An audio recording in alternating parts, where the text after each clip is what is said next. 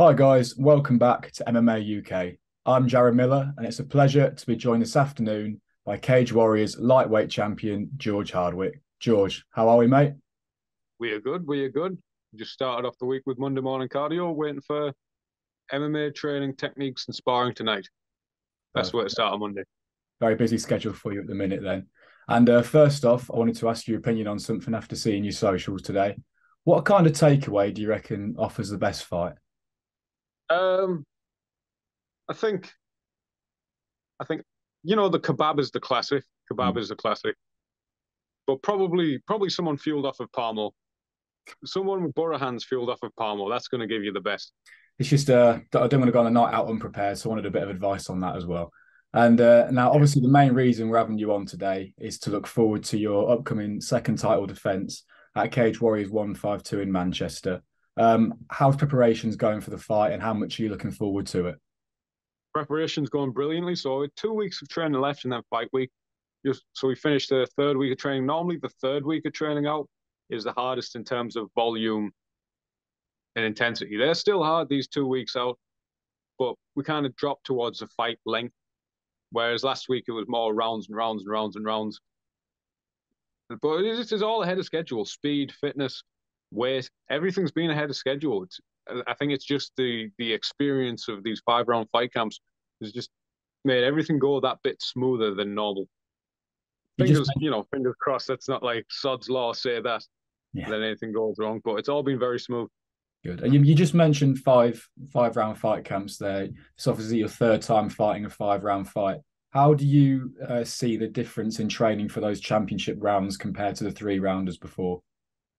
It's it's a big difference in terms of the rounds, in terms of how you set yourself up before the camp, because it's 3 5 round fights here. But I had another 5 round fight camp that went all the way through, but then it pulled on the day when Mehdi Ben Lakhdar got COVID, unfortunately. And that was like way back in not December just gone, but December before. So it's more experience in pacing that 5 round fight camp, because it can be very easy to go add more and more and more and more and more, but you don't necessarily get more. You can kind of break yourself down too early or not really peak at the right time. And in terms of it, it's just getting those extra rounds in, but it's also the very, very fight specific thing that we have towards the end of camp is it's like position and pads, where you're just escaping bad positions or you're grappling. Minute and a half really hard, then you pads. Minute and a half really hard, then you pads. It's the difference between doing that for 15 minutes or half an hour. And that's the main difference mentally. A plus side of the 5 round fight camps, though, is because you're training for 5 rounds and everything's geared towards 5 rounds, is you burn some extra calories. So you've got a bit of extra leeway to have a bit of palmo. Yeah, and obviously for people who don't know, you're taking on Yann Liasse in your next fight. How do you see him as an opponent? Because he's quite unknown to the Cage Warriors scene. He's unknown, but he's dangerous. I'd say he's more dangerous than my past few opponents. Even Kyle Driscoll, who had an amazing record, he was on an 8 fight win streak and he won on the Contender Series. I would say he's more dangerous than Kyle Driscoll. It's hard to gauge them as a fighter overall because we've had different competition, Europe versus America. Hard to gauge that, but I would say this is the most dangerous opponent I've fought in Cage Warriors. He can cover distance quick. He's got a lot of finishes on his resume. He has a decent gas tank. He has a good left hand, a good jumping knee. He's got submissions on his record. So I'd say he's the most dangerous, and it's diffusing that is the main goal. Yeah, and talking of the form coming into it, you're on a 7 fight winning streak. He's on a 5 fight winning streak. Your streak in particular, how much confidence can you gain from the fact that you're coming into this fight in such good form? It's just the rhythm of it, and it's because I've been active as well. It's not just 7 fights, but strung across 8 years. They've been busy. There's been 3 fight years, this, that, and the other. I've taken fights which some people would say make no sense. Why are you taking that fight? But because I've stayed busy, I'm reaping the rewards of them. Like last year when I was supposed to be fighting the title against Daniel Belwado, who was ex-UFC, he dropped out 2 weeks before, and then I fought Lucas Capera. People would say, why would you take that fight at a catchweight? Just wait for the title fight. But I'm reaping the rewards off of that fight because I've got the experience, I've been in the right rhythm. Some people would say, why would you fight Chris Bungard on 4 weeks' notice to defend your belt? Why would you put your belt on the line in 4 weeks' notice? That makes no sense. But because I've fought him, I've stayed active, I'm reaping the rewards of that. And it's all just carrying forward into another title defense. Yeah. And you've been labelled by many in the MMA community as the body shot king, especially after your last like 3 or 4 fights. In fact, YouTuber, MMA guru, I know he's a controversial figure to some, but described you as having laxatives for hands. Do you, is that description, do you agree with that? Do you think that represents your expertise? So yeah, the body shots are getting it done, but I never go in the fight and think I'm going to body shot them. Mm. They're just there. Maybe it's these small gloves. Maybe it's once you hit them to the head, it's just open. Maybe it's just my style. But they just seem to occur, especially second, third, fourth round. People are breathing heavy. The thing is, if someone's tired and you hit them in the head, it's kind of the same effect whether it's the first or the fourth round. If someone's tired and you hit them in the body, the more they're breathing hard, the more that body shot has effect. Yeah, and so we just mentioned your body shots are a big part of your game, even if you're meaning to use them before or not as you look into the fight. In terms of Liasse, his rear naked choke is obviously a big factor in a lot of his fights. 5 of his 9 wins have come in that fashion. Now, I'm not calling either of you one-dimensional in the slightest at all, but do you think your body shots and his rear naked choke, because of the amount of time it's been effective for the pair of you, do you think that might be something that you look at in his game and he looks at your game in particular? 100%. You see a record with a lot of rear naked chokes in it. You're like, okay, I'm defending the back. I'm getting a lot of rounds in the worst positions possible defending the back. That's how it works. So he'll have seen my record and he'll think, okay, I'm going to get a lot of striking drills where I'm going to bring my elbow in tight and defend the body shot. And, it's like Kyle Driscoll had a lot of good body shot defense in the first round, but I had different ways to use that body shot to set up the head, and I used the head to set up the body. Yeah. It's not like a signature move versus signature move thing. Yeah, no, not at all, not in the slightest. And in terms, I know a lot of fighters don't like giving predictions, but how do you see the fight going in your head? I see third or fourth round finish. I was really glad to get the fourth round finish in the original title fight against Kyle Driscoll because I wanted to see the championship rounds, get that experience. Now defending it, I want these finishes within 3 rounds because the intention is to move on to the UFC after, not looking past Liasse, but you want to be able to know myself I can get the finishes within 3 rounds. Last time I got the second round finish. I want to be able to get that finish within 3 rounds because then that carries over to when I step in the UFC and it'd be 3 round fights again. But more cage time is always good. And perfectly timed, as you mentioned, the UFC. I was going to ask a lot of the Cage Warriors people I speak to and the company speaks to, the thing on all of their lips is UFC, UFC, but none of them are really in the position you're in such a strong position. Is the UFC, I know you don't want to look past Liasse, but is the UFC at the forefront of your mind should you win this next fight? Yeah. So the moment the win happens, that's when it exists. Currently, it doesn't. It doesn't. It's just this fight with Liasse. But even then, people work all this time to get to a main event slot. It's not bad to get more fights in that main event slot and that title fight slot and getting that experience and that pressure before moving to prelim fights. So I've got no mad rush. I'm just happy what I'm doing, like improving constantly, defending the belt, coaching, and just spamming out short form content. Yeah, and as you just mentioned, how you're improving your game as you're still 26 years old as time goes on. If you were to get the UFC call today, do you back your ability enough in that sense? Do you think you're good enough right now for the UFC? 100%, me and Harry. Harry as well, because I think the Cage Warriors featherweight division, unless you're top 15 in the UFC, you're not as good as the Cage Warriors featherweight division. The people in that division, Harry, and obviously Vichenik and Hughes, are incredibly skilled fighters. The top ranks of the Cage Warriors featherweight division is better than what you'd see at UFC featherweight level in a prelim or whatever like that. Yeah, and talking of other promotions as well, you were formerly in Bellator as well for 1 or 2 fights. How did you find that experience compared to what else you fought in? Bellator was good. Bellator was good. There were 2 strange circumstances. So first was a late notice fight in Dublin, and it was one of the easiest fights of my life, respectfully to say, because there was no weight cut, and it was a 3-week camp. And then in the fight, I just grappled purely.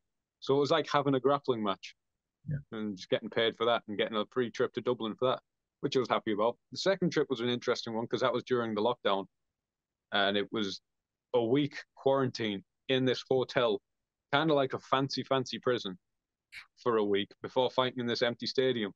And the fight was good, but that was more of a mental test. Everything that could have been testing about it, being in this weird isolation, weird hotel for a week, just being stuck with your own thoughts. My brother fought earlier. He lost a close decision. Everything that could have been testing about that experience was, and it just went smoothly. So I learned a lot about that. Yeah. And you fight out of Middlesbrough Fight Academy for people that don't know. As you've mentioned, your brother Harry as well, but I know you've got a great relationship with your coaches like Abdul Mohammed as well. How do you see the atmosphere in the gym on a daily basis, and what's the coaching like from your point of view? It's well, it's been a secret weapon my full career to have Abdul as my first day one coach because when I started learning, I was like 15 or 16. And at that point, even the wrestling in UK MMA wasn't as good. But that was my day one coach was Abdul, the slam man, who won the Cage Warriors belt years ago by wrestling people, by outstanding wrestling. So when I fought for the title against Kyle Driscoll, he kept making so much about how he'd been wrestling since he's 4. Uh, UK wrestlers aren't on the level of American wrestlers. But because I've been training with Abdul since day one, he couldn't touch me with a takedown. Defended every single one of his takedowns. And it's been a secret weapon since day one. And currently the gym is just going from strength to strength. It's bouncing. There's loads of energy, loads of guys coming in. Got this really strong amateur team coming that are better than a lot of pros. Absolutely tremendous things going on at Middlesbrough Fight Academy at the minute. And I know you do a bit of coaching yourself. I've seen on your socials there as well. Could you talk to us a bit more about what that's like for you, and how rewarding do you find that experience as well? I love coaching. I love coaching, especially when people learn it. Sometimes it's frustrating if it's not sinking in, but it's all a really good puzzle. And what you find when you teach things yourself is you make the mental maps between these techniques even stronger, and you make realizations about techniques when you teach people them. And then it embeds it more into you. You can change up little aspects of your game because I've been doing it this way, but actually when I teach, it's easier to show them this way. And it's all just reinforcing mental mind maps in a, it's almost turning it like mathematical in a way. I do love coaching. You get a lot from it. Holding pads as well. Say you're holding pads for someone, you can always use that as a bit of practice. I'm going to see what telegraphs they're doing. And you can just read what telegraphs people make. Sometimes it's their elbow pops up. Sometimes it's a little chin lift before the jab. Sometimes, they just get a little bit wider. Their chest broadens out. And you can just make a mental note of all these telegraphs. And it gets easier to recognize them when you're sparring with someone or fighting with someone. It's hard to explain. That's really interesting because I've heard that from other fighters where people like Tim Wilde in Bellator, who do a bit of coaching as well, have said that exact same thing where training people in their gym, doing coaching actually improves their game in turn as well. And that's what you find as well, I'm guessing. Yeah, and I just love doing it. I love seeing people improve their technique. It's a very satisfying process. Yeah, and talking of like the MMA scene in the UK, you're obviously a big part of the recent resurgence that we're seeing in promotions like the UFC, for example. How do you see the talent kind of range in the UK at the minute? And do you think that we are starting to be compared to those other big nations and those other big continents that are into the sport of mixed martial arts? Yeah, and it's not just that the UK scene is exploding. We've got massive names from the UK that aren't traveling and doing the thing that was the in thing about 5, 10 years ago. Everyone was like, you've got to go to a super gym or you're just not going to compete. No one had that confidence. But I think there's been a UK Roger Bannister moment in MMA with Leon Edwards winning the title, training at UK the whole time, with Team Renegade being his team. And we're also seeing with Arnold Allen. He's on a 10-fight win streak. He's about to beat Max Holloway. UK based. It's not I have to go to a mega gym here and there. I know he's gone training at TriStar, but it's not like completely abandoning ship. No one's gone over and thought I have to do all of my training at the mega gyms. They're showing that MMA wrestling is different. All these skills are different. And with a good team, it doesn't have to be this thing where you abandon them and then you go off to a mega gym. You think you need to be on the mats with all these guys when really, if you've got a good team from day one, they can build you the skills. Yeah, 100%. And you mentioned the English fighters in the UFC at the minute. Who do you think the next title holder from England or Britain, I should say, might be? Obviously, you've got Arnold Allen, as you say, people like Mohammed Makayev as well. Who are you looking at the minute? I'd probably say Arnold Allen. I think Arnold Allen's going to beat Holloway. I think he's just got, Holloway's respectfully slowed down a little bit. He's one of my favorite fighters ever, but respectfully, I think he's slowed down a bit. He could prove us wrong. I think Arnold Allen over those 5 rounds is just going to maintain his speed better. In that opposite stance, it's going to be harder for Holloway to open up his combinations. I think that suits the game of Arnold Allen. And then I think you could even give Volkanovski a really, really hard fight. Yeah, definitely. And as you said, you just mentioned there, Max Holloway, even though you don't think he'll get the win, is one of your favorite fighters ever in MMA. Who do you enjoy watching the most at the minute across all promotions?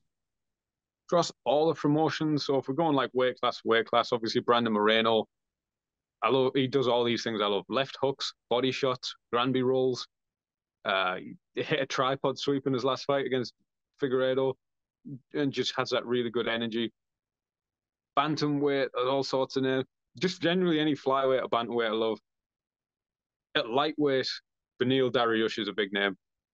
For me, I really, really like Beneil Dariush. He's just got this honest, grafting energy.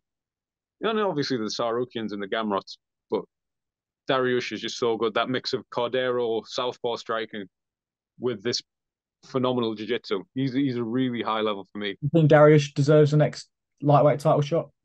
Yeah, and I think he beats Makhachev. I think that left low kick gets through. I think the left overhand gets through. And I think he's got enough on the ground where Makhachev won't be able to take him down and get a rest. Yeah. I think there's just too many rolls, too many leg lock attacks. It's going to be too tricky for Makhachev, I think. Yeah, well, I personally agree as well. And look, you talk about the UFC a lot. And finally, it's my last question to you. It's what I ask of everybody who comes on the show. What do you see the future looking like for George Hardwick? I see more title defenses, and then into the UFC. Yeah. I'm not a very good person at looking into the future. I take everything day by day. I'm my plans for the day is what am I doing in training? What am I eating? Can I fit a go on the Nintendo Switch in? That's my order of priorities, and it's worked so far.